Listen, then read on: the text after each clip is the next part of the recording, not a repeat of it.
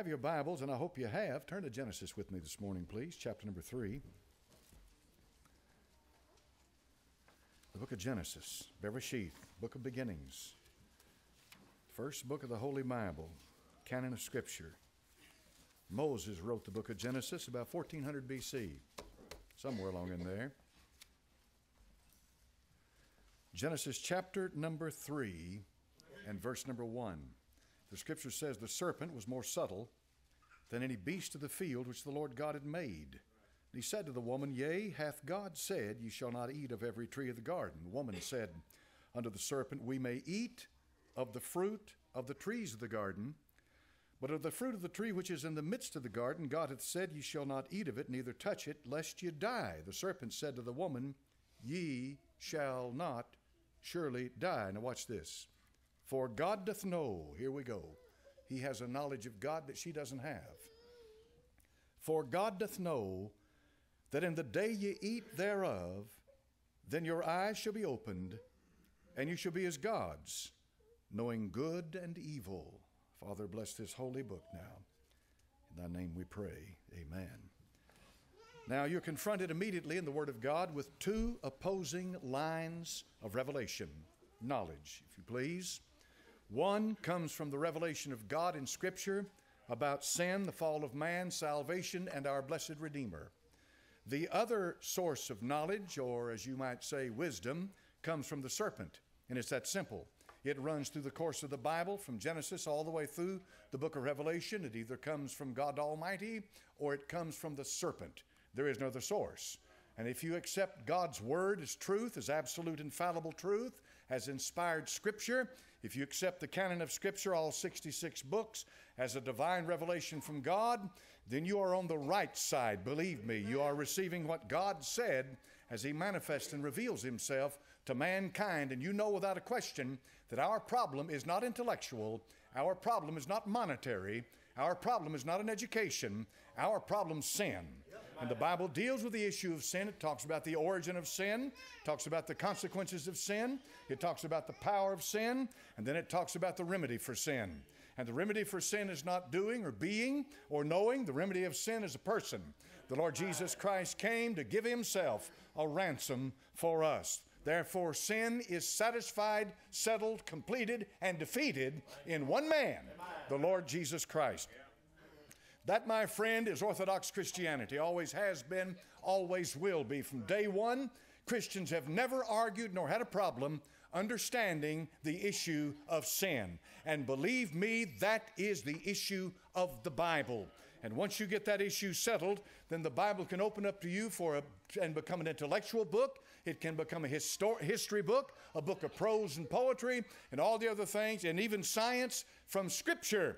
But the main point of the Word of God is you and your relationship with the Lord, and sin is the great factor that stands between you and God. And there's only one that can remove it, and that is the blood of the Lord Jesus Christ that is applied to the soul of the sinner. So, my friend, this morning, we have had in the last few years the prophecy of G.H. Pember that was made in the 1800s. He said this, and the book that he wrote is Earth's Earliest Ages, and it is an outstanding work, Earth's Earliest Ages by G.H. Pember. He said this back in the 1800s. He said, the floodgates are about to open, and when the floodgates open, it is yet to be seen the damage that it will do to humanity, mankind, and how it will change the face of the earth. Well, friend, this is 2015, and the floodgates are wide open. They are wide open. People today don't give a second thought to attacking the very foundation, the fundamental of the faith, what we believe as Christians. It's as if they were talking about Mickey Mouse. They have no consciousness whatsoever in the all-encompassing statements that they make about our Lord Jesus Christ. For years, books have been written about the Lord Jesus Christ and Mary Magdalene. For years, work has been out there. This stuff has all been out there. There's nothing new about it. But in the last few years, two movies have been made. One is Dan Brown's movie on the Da Vinci Code. The other is the work that's going on right now on the History Channel by Scott Walper, who is a forensic geologist. Now, these two men could probably not be any more different. but the thesis of what they're talking about is very similar. They are both propounding a heresy that is attacking and assaulting the very foundation of what you believe as a Christian. I cannot emphasize it enough this morning. I am crying in the wilderness as hard as I know how. I want you to wake up. Your faith is being assaulted, the very foundation of it. It's being undermined, and the rug is about to be jerked right out from under your feet, and the whole church is going to come crumbling down because people are going to leave it by droves if what these men say stands. So it's my responsibility as a pastor of the Word of God, as a minister of Christ, to assault the assaulter. It's my job today to come against the heresy and lie that is being perpetrated against the church of God, especially our Lord Jesus Christ. So let's talk about that this morning. In the book of Jeremiah, chapter number 44 and verse 15, I've got a lot of ground, so I want to move quickly through it. We'll be here all day. Jeremiah chapter 44, verse 15. Then all the men which knew that their wives had burned incense to other gods, all the women that stood by, a great multitude, even all the people that dwelt in the land of Egypt, in Pathros, answered Jeremiah, saying, As for the word that thou hast spoken unto us, in the name of the Lord, we will not hearken unto thee, but we will certainly do whatsoever thing goeth forth out of our mouth, to burn incense unto the Queen of heaven, and to pour out drink offerings unto her, as we have done, we and our fathers, our kings, our princes, in the cities of Judah, and in the streets of Jerusalem, for then had we plenty of victuals, and were well, and saw no evil. Watch this. But since we left off to burn incense to the Queen of heaven, and to pour out drink offerings to her, we have wanted all things, and been consumed by the sword and by the famine. You say, why is that so important, preacher? It is important because Israel had migrated into northern Egypt. They were in the land around Alexandria, Egypt. And it was in this area it became a hotbed of Gnosticism. And it was there that they were burning incense to the Queen of heaven. The Queen of heaven in Egypt is Isis. The Queen of heaven in Babylon is Semiramis. The Queen of heaven can be spread out all over the place with different names. For example, Diana of the Ephesians. But they all relate to the same thing. The Queen of heaven is a goddess, a feminine god. She's a goddess. And notice, she's the Queen of heaven. She has an attachment to heaven. She contacts heaven. Fallen angels, in other words, gave her power and her authority. Note carefully. In the book of Jeremiah, they said plainly, as long as we served Isis and we burned incense to Isis, we were being fed. We were being taken care of. Everything was going okay. You say, preacher, how can that be? Listen, there are people right now in Hollywood, California, that will tell you in a heartbeat that they sold their soul to Satan for the prosperity that it gave, and they have more than money can buy. They'll tell you that there is power in serving Satan. Is there, preacher? Yes. Absolutely, there's power in it. So put that in your mind. Tuck it away somewhere in the back of your mind. For that is a very important thing to understand, that it is not in vain that someone burns incense to the devil. It is not in vain that people worship Satan, because he has power. And that is a separate subject. Don't have time for all of that. But if you've ever read your Bible, you realize that he's capable of doing far above and beyond what any human being could possibly do. But in northern Egypt, North Africa rather, where Egypt is located, it was a hotbed of Gnosticism. Pythagoras was a Greek philosopher whose student was Socrates, whose student was Plato, whose student was what's the last one? Socrates, Aristotle. These Greek philosophers learned their trade from Pythagoras, who had gone to the east. He had traveled into the Hindu, Buddhist, Brahmin culture. He had carried back Eastern mysticism with him, its teachings. He carried it back to Greece. Plato was the one who talked about Atlantis. Plato is the one who talked about the star men. Plato is the one who talked about evolution. Plato is the one who put the seed bed into Greek philosophy about these gods and goddesses and all of this stuff, and he got it from the East. But the point is this: it had infiltrated Western thinking. It had come into the minds of Western men, and it had come into the mind of the Jew. And in North Africa, it was a hotbed of Gnostic teaching and Gnostic philosophy. Say, why is that important to me, preacher? Because in 1945, they dug up a bunch of papyri at Nag Hammadi.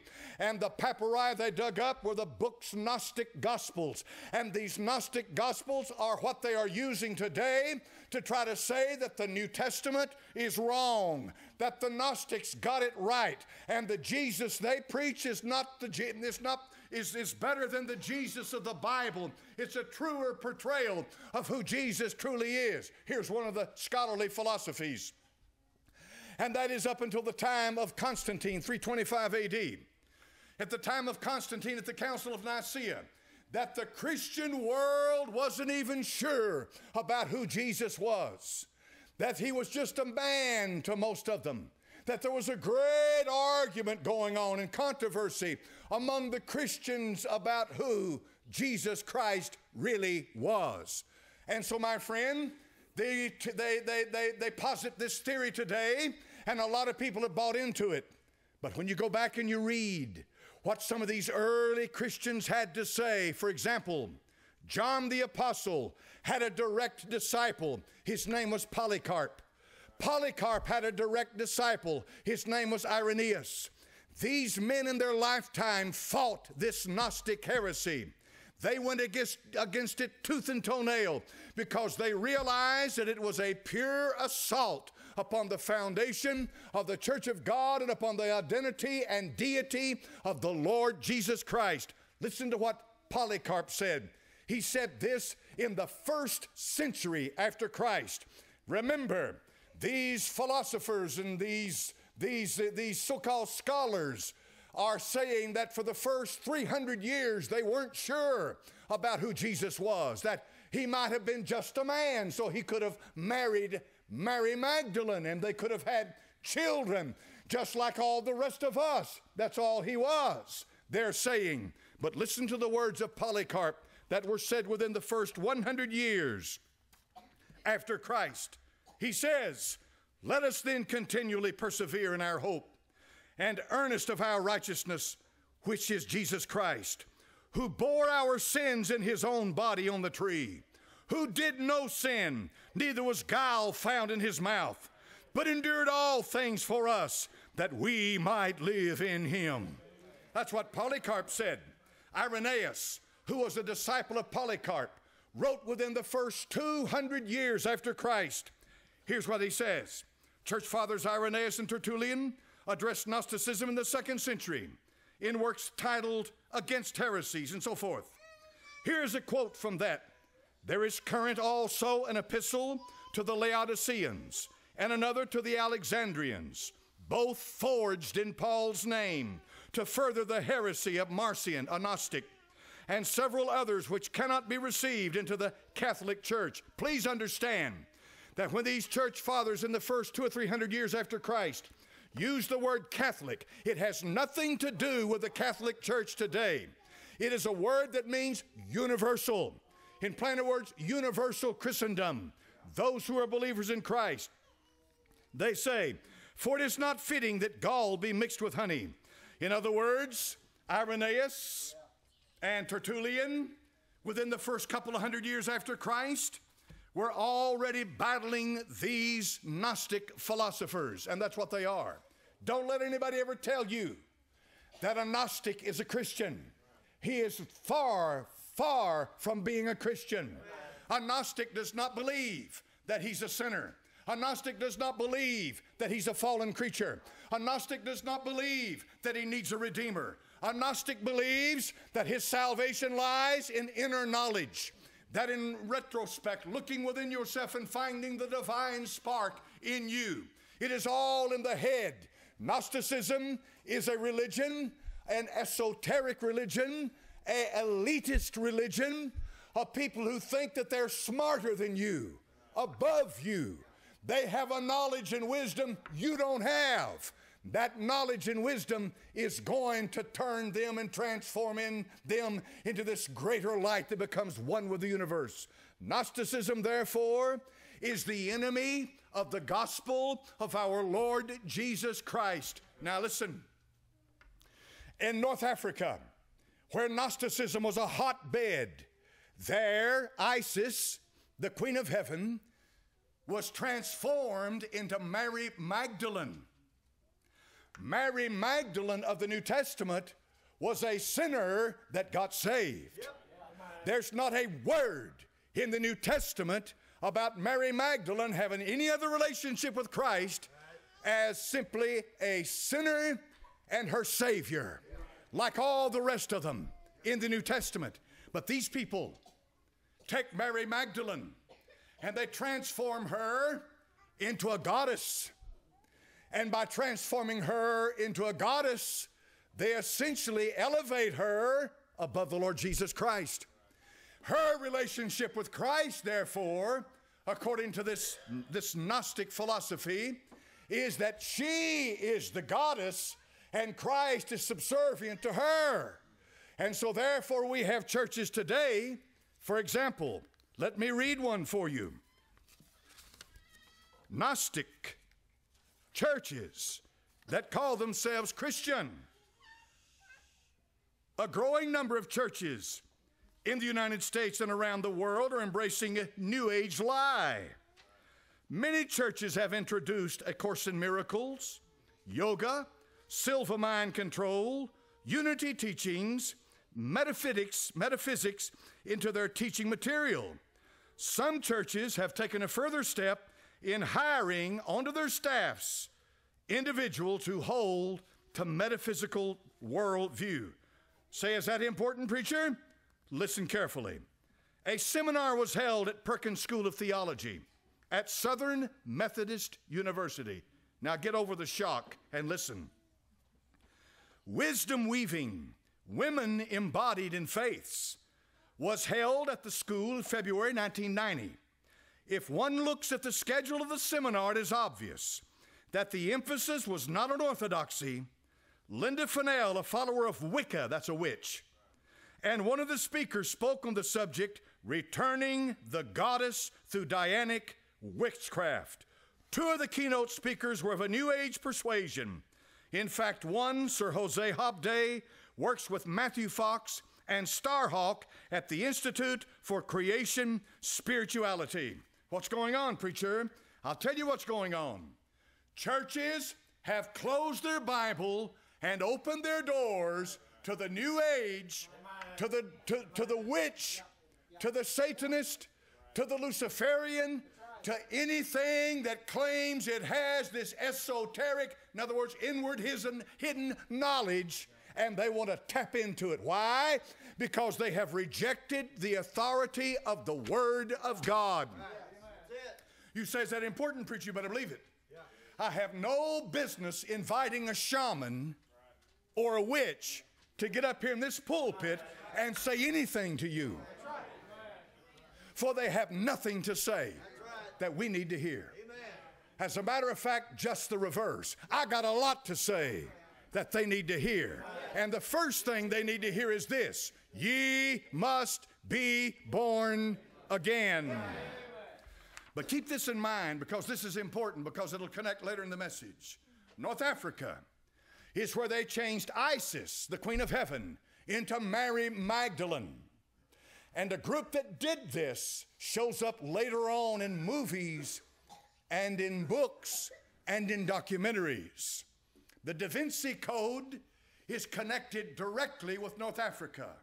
Scott Wolters, America Unearthed, when he's talking about Mary Magdalene and the Lord Jesus Christ being husband and wife, is connected directly with Mary Magdalene of North Africa, with Isis, the Egyptian goddess, who was transformed into Mary Magdalene. That's a separate thing altogether. I spent hours studying that, but we don't have all day. But the bottom line is this, that these people at will transform identities from one to another as it suits their purpose, and they don't agree among themselves. It's a remarkable thing when you begin to dig into this, when they speak with such authority, with such scholarly authority about these documents that they found. For example, I did a search, and the search that I did was this. I did many searches, but this one in particular. What is the earliest reference that we can find where Mary Magdalene is called the wife of the Lord Jesus Christ? Don't you think that's a logical? Don't you think that's a logical reference? What is the earliest reference that we can find? Can I find something in the first century? Can I find something that comes from North Africa, from Alexandria, Egypt? Can I find something that's written by a so-called Christian within first century means, folks, all the way up to the year 100? Do you realize that the canon of Scripture, this book that I've got in my hand right here, this book was completed about 90 to 95 AD by the Apostle John. The last book in the Bible closed the canon, and that was the book of Revelation, about 1995 AD. Remember, Polycarp is a direct disciple of John the Apostle, folks. He touched back to he touched the 12. Polycarp was martyred for his faith. And then Irenaeus was a disciple of Polycarp. So we've gone all the way back to Christ. Can I find one shred of evidence? Mr. Walter, Mr. Brown. Brown, you've made millions of dollars off of writing fiction and calling it fact and talking about a marriage between Mary Magdalene and the Lord Jesus Christ. Give me one reference to one piece of ancient material that goes back far enough. And here's what I find. By researching this, I'll find much stuff begins to show up 400, 500, 600, 700, 800, 900 AD. This stuff begins to pop up here, pop up there, pop up here, pop up there. You say, why is that important, preacher? It's important because Gnosticism had had time to develop and spread, and by spreading and developing, it had become the enemy of the cross of the Lord Jesus Christ. There's no cross in Gnosticism, folks. They deny that he was crucified. They deny he died. They deny he was buried, and they deny he rose from the dead. And yet they say they're Christians. They deny the blood atonement. They deny everything that it takes for you to get saved. But here a woman, a scholar, Karen King, I think is her name. That's her name. She's the professor of religion at Harvard Divinity School. Harvard Divinity School. You understand what I'm talking about? Harvard was started, I think, in the 1600s as a college that would train young men to preach the Word of God. And no doubt turned out many outstanding ministers who love the Lord and preach the Word of God. Since then, Harvard Divinity School has turned into one of the most liberal schools in the country. But even they, listen to what I'm going to read to you, even they have this to say about one of their own professors. Cambridge, Massachusetts, April the 10th, 2014. Harvard, this is from Harvard Divinity School.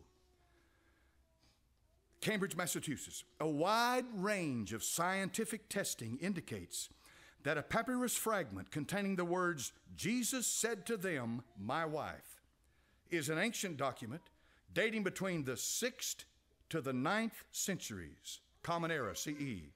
Its contents may originally have been composed as early as the 2nd to 4th centuries. May have, but you don't prove anything by may have.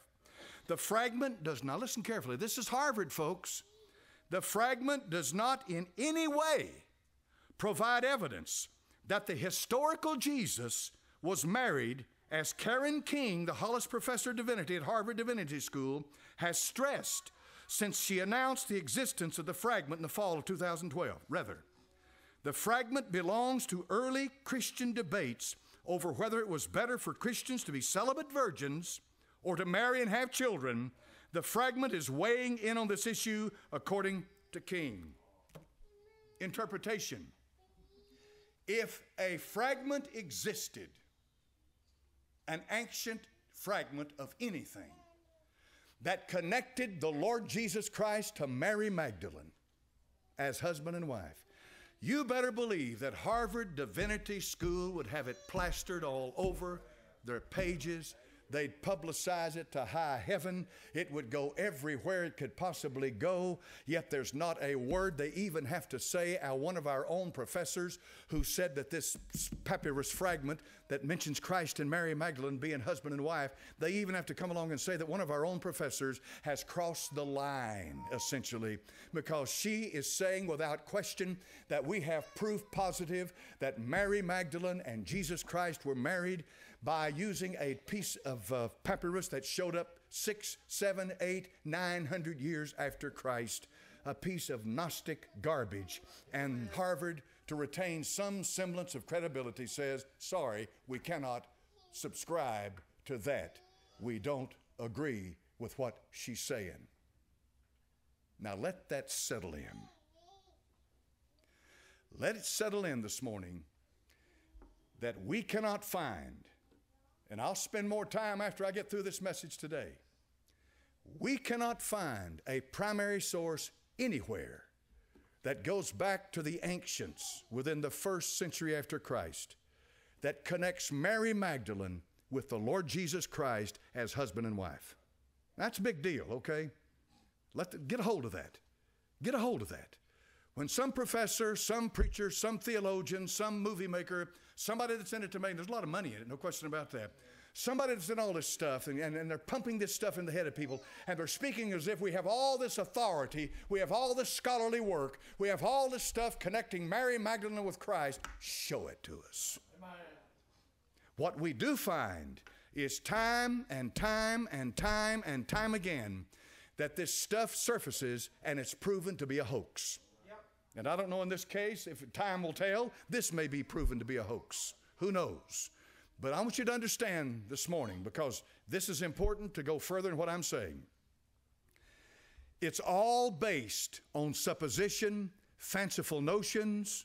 They'd like for it to be true, but there's absolutely no reference anywhere to be found that dates back to the time of Christ, where Mary Magdalene and Christ were husband and wife. And it always, and I read this, what one scholar said, and I thought it was a good perspective on it. One who had spent a lot of time studying Gnostic materials said, you know, it's amazing how the Gnostics seldom ever quote the Old Testament. They hardly ever refer to the Old Testament. They spend all their time talking about this Gnostic Jesus, this spirit that came upon this mortal man, this human being like all the rest of us, this sinner like all the rest of us are. And this spirit came on him, and then the spirit left him. But they don't quote the Old Testament. But the Old Testament is quoted over and over and over and over again in the New Testament. And the reason that it's quoted over and over and over again in the New Testament is because the New Testament continues the thread that starts in the Old Testament. The New Testament continues the same line of reasoning and thought and revelation from God as the Old Testament. And that is that man is a fallen creature. He needs to be born again, and that Christ is the only way that you'll ever make it into glory. I thought that was quite a thing. And that just popped up one day when I was reading. And thank God for little handfuls on purpose, a little nugget that falls here and there. Because I'll be honest with you this morning, folks, I ain't spending the rest of my life reading Gnostic garbage. I got better things to do. Would you like to hear a little bit of it? Gnostic garbage? I know. One Gnostic text has Christ as glad and laughing on the cross, a radiant being of Gnostic light. You understand where we're coming from now? Here's another one, the infancy gospel of Thomas. Don't mix it with the gospel of Thomas. This is a different one. The infancy gospel of Thomas has Christ as a 5-year-old temper tantrum throwing tyrant, literally demonic. That fits entirely. Folks, that's no surprise. That fits with him being just a mortal human being like all the rest of us. That's what they want him to be. The Gospel of Philip, 2nd or 3rd century, has Christ loved Mary more than all the disciples and used to kiss her often. Then the Gospel of Thomas. Listen to this one. It's usually dated 1st or 2nd century. And a lot of these dates are very, very uncertain. But in any event, the Gospel of Thomas, dated 1st, 2nd century, was also among the finds at Nag Hammadi in 1940 with short references to Mary, generally regarded as Mary Magdalene. Listen to this. Simon Peter said to them, quote, "Let Mary go forth from among us, for women are not worthy of the life." Jesus said, "Behold, I shall lead her, that I may make her male, in order that she also may become a living spirit like you males. For every woman who makes herself male shall enter into the kingdom of heaven." That sounds like political correct stuff coming out in 2015. All right? You want to hear what the real Peter said? In 1 Peter 3:5, he said this about women. He said, "For after this manner in old time the holy women also, who trusted in God, adorned themselves, being in subjection to their own husbands." That sounds to me like the Apostle Peter believed that a woman was on the same footing as a man when it came to be qualified to be born again. Amen. That's what the real Peter said. And that's what came from the Word of God. So, what we do now, we come down from all of that. I hope I've laid enough with you. We come down from that, and we come down to the Priory of Sion. And this is what Dan Brown and probably Scott Walter is basing a lot of what they are propagating to people on, is the Priory of Sion. What is it, preacher? Well, it is alleged to have started in 1099 by Godfrey of Bouillon on Mount Zion in the kingdom of Jerusalem. The priory was devoted to installing a secret bloodline of Merovingian dynasty on the thrones of France and over the rest of the world. Now, it gets sinister now. Now, of course, the bloodline that they're referring to is the bloodline of the union of Mary Magdalene and the Lord Jesus Christ. Through this bloodline, a king in France will one day rule over the world and bring peace and prosperity. Making any connections? Now, another version of this plot, and this is Dan Brown's version, accepts the premise of the bloodline, but listen to how he spins it, but focuses on the feminine goddess, that Mary Magdalene was a god, Isis, and the union of Eastern occultism and mysticism with Western theology will produce the Messiah. Now, is the world looking for a Messiah? Yes. In 1989, a traditionalist Christian author named J.R. Church, now this was a brother I'm talking about here now, this man's a brother, claimed in his book Guardians of the Grail that the Priory of Sion is an anti-Christian Masonic conspiracy. Now these are his words, quote, "The Order of the Knights Templar was, at first, only a front organization for a more secretive group known as the Priory of Sion, whose real purpose, listen carefully, was to capture the wealth of the world, establish their own world government, and introduce a Merovingian king to sit upon a throne in Jerusalem. They are said to be the true possessors of the Jewish temple treasury and the behind-the-scenes controllers of the world's currencies." Now, who's to say? I think Brother Church here was probably pretty close. He may miss it a pointer there. Who knows? The thing about secret societies and this esoteric stuff is that they only allow so much to go out. And they're going to control what you think and what you know. But let me tell you something that I'm firmly convinced of this morning. There is an elitist group in this world that do pull the strings. Some call it a shadow government. Some call it the Illuminati. Call it whatever you want to. But they are working toward the purpose of bringing about a new world order or a one world government. And the process of doing that, they are going to change the religions of the world into one unified, one world religion. And in the process of doing that, they are going to put you through some of the worst suffering that humanity's ever been through. The old picture of the phoenix out in Arizona, for example, is a good indication of it. It is this bird that rises from the ashes of defeat or obscurity. It rises up, and then in the cycle it goes back, and then it rises up again. The idea is that it is order out of chaos. The idea of order out of chaos means that in order for us to have a one world government and a one world religion, we are going to have to make the world so uncomfortable for people that they will cry out to us for a deliverer, for somebody to bring in peace on the earth. And when they cry out to us for somebody to bring peace on the earth, we'll have our man waiting in the wings. And he'll do exactly what we bid him to do. According to the book of Revelation, chapter number 13, and throughout the rest of that book, this woman, the religious harlot that sits on this scarlet-colored beast, this woman at first is befriended by the Antichrist, this one-world ruler, this one-world government. But then he turns against her, and he destroys her. So let me tell all of these religious folks out there today that are flowing with the flow, that are part of what's happening. They don't want to rock the boat. They're accepting any spirit and every spirit that comes down the pike. You're going to sail on for a while. You're going to have your peace and your prosperity, and it's all going to look good. But the day is going to come when the man of sin turns against you.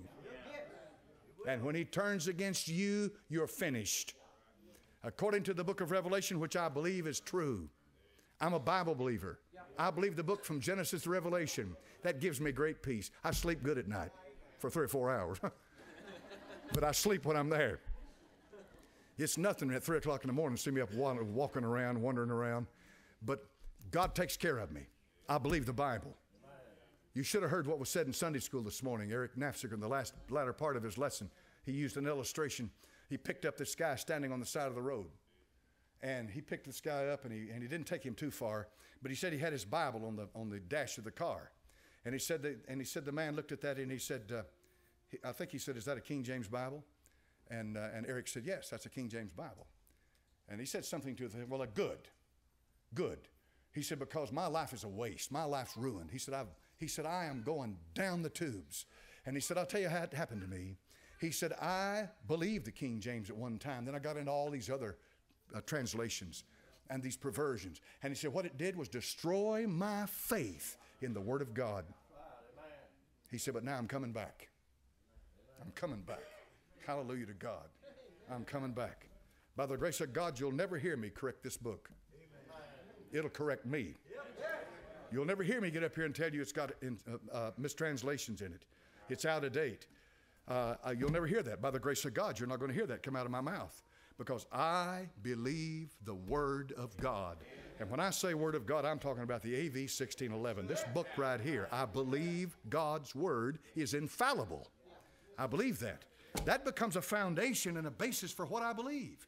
That means that when any man, I don't care who he is, gets up and has the gall and audacity to attack the deity of the Lord Jesus Christ and the foundation of what I believe, I look at him and say, "Hoss, you are my enemy." Not you in the flesh, the spirit that energizes you, the one that drives you to do what you're doing.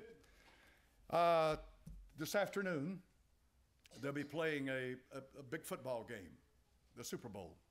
Now, folks, some folks don't realize, but a lot of people, that's a big deal to them. I remember when they played the first Super Bowl. And so today they're playing, I don't know which one it is, 45, 50, whatever it is. They're playing the Super Bowl this afternoon. During the halftime, I have been reading from different sources on the internet that there's supposed to be an occult performance, that it gets very occultic. Now, I don't know if that's going to happen or not. I have no, I'm like the fellow that said all I know is what I read in the papers. I don't know. But here's what's happening. This is what's going on, I believe. It is like a gauge. They're measuring the American people. How far have you gone? How much can you take? How much more before we let the hammer fall? How much more before we call in the chips? How much more before we give you the mark? How far have you gone? So we'll find out. There's some folks out there who they're very good at it. They'll check this stuff out, just like that last Olympics in London, England. My goodness gracious, you talk about a cult. My. And so we'll see. We'll find out. How far have you come? So what about the priority? What about Mary Magdalene? What about all this, preacher? Isn't there any truth in all this? No. You show me one document that goes back to where that New Testament was written, to that time, not something that was manufactured 5, 6, 7, 800 years later by a bunch of Gnostics. Find a primary source that tells me that Mary Magdalene and the Lord Jesus Christ were husband and wife. I'd like to see it. You're not going to find it because it doesn't exist. If it existed, the Harvard School of Divinity would let you know it in a heartbeat. It doesn't exist. And it doesn't exist. Now, you know, you can make stuff up today and make it look old and plant it. And one guy in France did that. He made up a bunch of stuff about the priority of Zion, and he planted it and made it look like it was old and ancient, and then come to find out it was all a hoax. So I hope today that your faith has been restored in this book. You've got nothing to fear. You don't have to hide. These people don't know something that you don't know. The Lord God gave us the Bible to show you the way. And who is the way? Amen. So what do you believe about him, preacher? I believe he's God Almighty in the flesh. I believe he's sinless and perfect. I believe his precious blood washes my sins away. I believe he died on the cross. He was buried on the third day, rose again. And I believe he's coming again as the King of Kings and the Lord of Lords. And one day I'm going to be glad to take my place and fall down before him and say, "Blessed Jesus, Son of God, hallelujah. I know whom I have believed, and persuaded he's able to keep that which I've committed to him against that day." Bless his holy name. Ain't nothing Dan Brown, ain't nothing Scott Walter, or any of the rest of them say will affect that one bit. I'll say this and shut up. The reason Brown and Walter are so destructive is because, not because they're coming out with any new thing, it's because they're making movies. People don't read, but when they put it on the silver screen and they can watch a movie or a documentary, then they see it. Then it comes alive. That's why they're dangerous. Father, in thy name we pray. Bless your holy word. Thank you, Father, for the opportunity to stand and preach Christ and him crucified. And glory to his holy name. My hope, my future, my life, my all I am is in the name of the Lord Jesus. There is no other name given under heaven whereby we must be saved as the blessed Lamb of God. I pray all that heard me this morning will hear this later, see it later. I pray they know him as the Lord Jesus Christ, not some Gnostic fabrication, some esoteric, some Hindu, Buddhist, Brahmin piece of garbage, but they know the true Christ, the one who went to the cross for them. In Jesus' name we pray, amen.